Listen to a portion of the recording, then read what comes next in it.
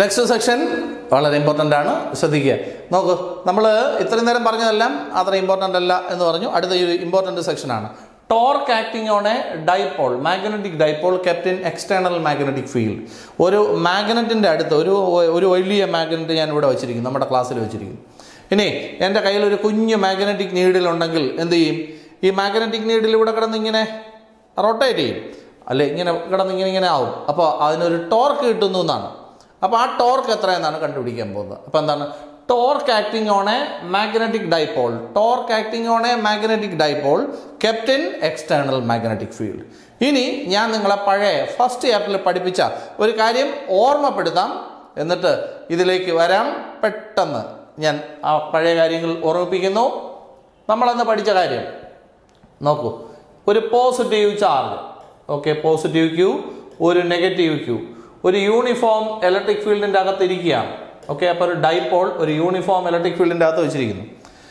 ഇനി ഇലക്ട്രിക് ഫീൽഡാണ്,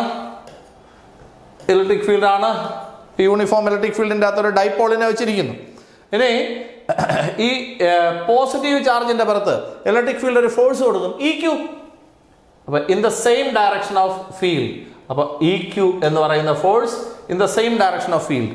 നെഗറ്റീവ് ചാർജിന്റെ പുറത്തും ഫോഴ്സ് കൊടുക്കും, E Q, in the opposite direction of field. ഓർമ്മയുണ്ടാവും എന്ന് വിചാരിക്കുന്നു. ഇനി ഇതിന്റെ ആക്സിസ് ഇലക്ട്രിക് ഫീൽഡുമായിട്ട് ഉണ്ടാക്കുന്ന ആംഗിൾ തീറ്റയാണ്. അതൊക്കെ ഓർമ്മയിലുണ്ട്. ഇനി അടുത്തെന്താണ്? ഇവിടെ these two equal and opposite forces constitute A couple. Moment of couple is called torque. Torque is equal to, എങ്ങനെയാണ് പഠിപ്പിച്ചത്? Torque is equal to one of the forces into perpendicular distance between their line of action എന്നല്ലേ പഠിപ്പിച്ചേ? ഇവിടെ ആദ്യത്തെ force E Q ആണ്, അത് act ചെയ്യുന്നത് ഈ ലൈനിൽ കൂടെയാണ്. രണ്ടാമത്തെ ഫോഴ്സ് ആക്ട് ചെയ്യുന്നത് ഈ ലൈനിൽ കൂടെയാണ്. ഈ രണ്ട് ലൈനും തമ്മിലുള്ള പെർപെൻഡിക്കുലർ ദൂരം എന്ന് പറഞ്ഞാൽ ഇതല്ലേ? ഇതിനെ എന്തെങ്കിലും ഒരു പേരിടാം, എ ബി എന്ന് പേരിടാം. അപ്പം ടോർക്ക് കാണാൻ എന്താണ് നിങ്ങൾ ചെയ്ത്? ഏതെങ്കിലും ഒരു ഫോഴ്സിനെ നോക്കൂ, ടോർക്ക് കാണാൻ എന്താ ചെയ്ത്? ഏതെങ്കിലും ഒരു ഫോഴ്സിനെ, ഏതെങ്കിലും ഒരു ഫോഴ്സ് പറ, ഇ ക്യൂ ഇൻറ്റു ഇത് രണ്ടും തമ്മിലുള്ള പെർപെൻഡിക്കുലർ ദൂരം എന്ന് പറയുന്നത് എ ബി ആണ്. അന്ന് പഠിച്ചതാണ്, ഓർമ്മയിൽ വരണം. ഇനി നമ്മളിവിടെ സൈൻ തീറ്റ എടുത്താൽ എന്ത് വരും? Sine theta is equal to opposite side A B divided by hypotenuse എന്ന് പറയുന്നത് ഇതാണ്. ഇത് 2a എന്നാണ് ഞാൻ പഠിപ്പിച്ചത്, 2a. അപ്പോൾ ഇതിനകത്ത് എ ബിയുടെ ആൻസർ 2a സൈൻ തീറ്റ എന്നാണ്, 2a സൈൻ തീറ്റ. അപ്പം ടോർക്കിൻ്റെ ആൻസർ എന്ത് വരും? ഇ ക്യൂ ഇൻറ്റു പറയൂ, എ ബിയുടെ ആൻസർ 2a സൈൻ തീറ്റ എന്നാണ്, 2a സൈൻ തീറ്റ. ഇനി 2a ഇൻറ്റു ക്യൂ എന്താണ്? പി ആണ്. അപ്പം ടോർക്കിൻ്റെ ആൻസർ പറ, torque is equal to P sine theta എന്നാണ്. ഓക്കെ, ഇതിന്റെ വെക്ടറിൽ നമ്മൾ എഴുതി vector tau is equal to P cross E എന്നാണ് അന്ന് പഠിപ്പിച്ച കേസ്. ഇത് നമ്മൾ ഇലക്ട്രോസ്റ്റാറ്റിക്സിൽ പഠിച്ച ഡെറിവേഷൻ ഞാൻ നിങ്ങളെ ഒന്ന് ഓർമ്മപ്പെടുത്തി എന്നുള്ളൂ. ഇത് ഓർമ്മയിൽ വന്നല്ലോ. അതേപോലെ ജസ്റ്റ് കമ്പയർ ചെയ്യുക. നമ്മളിവിടെ പോസിറ്റീവ് ക്യൂ പറഞ്ഞതിന് പകരം നോർത്ത് പോൾ വരയ്ക്കുക, നെഗറ്റീവ് ക്യൂ പറഞ്ഞതിന് പകരം സൗത്ത് പോൾ വരയ്ക്കുക. ഓക്കെ, ഇനി അടുത്തെന്താണ്? രണ്ടും തമ്മിലുള്ള ഡിസ്റ്റൻസ് 2a അല്ലേ? അതിന് പകരം നമ്മൾ എടുക്കുന്നത് 2l എന്നാണ്. ഇനി ഇ ക്യൂവിന് പകരം നമ്മൾ എന്തെഴുതും? ഇക്ക് പകരം ബി എഴുതും. അടുത്ത ക്യൂ എന്ന് പറഞ്ഞാൽ ചാർജാണ്, ചാർജിന് പകരം പോൾ സ്ട്രെങ്ത് എഴുതും. പോൾ സ്ട്രെങ്തിന്റെ ലെറ്റർ ഏതാണ്? QM എന്നാണ്. ഓക്കെ, അപ്പൊ QM എന്നാണ്. ബുദ്ധിമുട്ട് തോന്നിയോ? അപ്പൊ ഇവിടെ ഒരു ഡൈപോൾ ആകുമ്പോഴത്തേക്ക് ഈ രണ്ടും QM തന്നെയാണ്. ഓക്കെ, അപ്പോൾ ഒന്ന് പോസിറ്റീവ് QM എന്നും ഒന്ന് നെഗറ്റീവ് QM എന്നും വേണമെങ്കിൽ വിചാരിക്കാം. അപ്പോൾ QM എന്നങ്ങ് വിചാരിച്ചാൽ മതി. അത്രയും വെച്ചിട്ട് നമുക്ക് ഈ ഡെറിവേഷൻ ഫുള്ളായിട്ട് ഞാൻ എഴുതി കാണിക്കുന്നു. വളരെ വളരെ സിമ്പിളാണ്, പെട്ടെന്ന് നോക്കിക്കോണം. ഇതാ നോക്കിക്കോണം, എന്താണ്? C we have A dipole. അപ്പോൾ ദാ ഇവിടെ ഒരു ഡൈപോൾ ഇരിപ്പുണ്ട്. ഇത് നോർത്ത്, ഇത് south. It is kept in A uniform magnetic field. So ഒരു യൂണിഫോം മാഗ്നറ്റിക് ഫീൽഡിൻ്റെ അകത്താണ് വെച്ചിരിക്കുന്നത്. See, this is a magnetic field. Field lines are parallel equispaced. Then axis makes an angle theta with the magnetic field. Then magnetic field will exert a force on this. What is the force? അവിടെ നമ്മൾ പഠിച്ചത് E Q എന്നാണ്. ഇവിടെ എങ്ങനെ പഠിക്കും? B Q M എന്ന് പറയണം. എന്താ പറയേണ്ടത്? ബി ക്യു എം എന്ന് പറയുന്ന ഒരു ഫോഴ്സ് ഈ നോർത്ത് പോളിന്റെ ഇതിൽ കൊടുക്കും. ഇൻ ദ സെയിം ഡയറക്ഷൻ, അതായത് in the same direction of field. ഇനി ഈ സൗത്ത് പോളിന് കിട്ടുന്ന ഫോഴ്സ് എന്താണ്? B Q M in the opposite direction of field. Okay, അപ്പൊ ഇതാണ് B Q M in the opposite direction. Okay, these two equal and opposite forces constitute a couple. Moment of couple is called a torque, but torque is equal to, torque is equal to one of the forces into perpendicular distance between their line of action. Okay, നമ്മൾ അന്ന് പഠിച്ച same. ഇനി see, this is a line of action of first force, this is a line of action of second force. The perpendicular distance between them is this one. I name it AB. Okay, this is A, this is B. So it is named AB. Then tell me, torque is equal to one of the forces. ഏതെങ്കിലും ഒരു force പറയൂ. BQM into perpendicular distance between the forces. It is AB. ഇനി സമാധാനമായിട്ട് എനിക്ക് ഇവിടെ പറഞ്ഞു തരണം. From that picture, what is sin theta? Sin theta is equal to opposite side AB divided by hypotenuse. This hypotenuse is 12. So 12. So what will be AB? AB equal to 12 sin theta. Ini ഇവിടെ answer നമുക്ക് substitute ചെയ്യാം. See, torque is equal to torque is equal to BQM into what is AB?